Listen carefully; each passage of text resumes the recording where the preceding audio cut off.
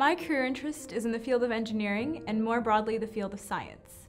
This past month I was able to take on a very interesting apprenticeship at a company called Tectonics. Tectonics manufactures many different car parts, and I was able to see how they took a prototype and turned it into reality.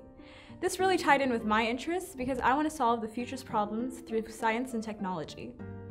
While at Tectonics, I worked on many different projects. I worked on welding projects, on putting new prototype exhaust systems into cars, and I was really able to get a good grasp on the world of mechanical engineering, which was an interest that I didn't really look into.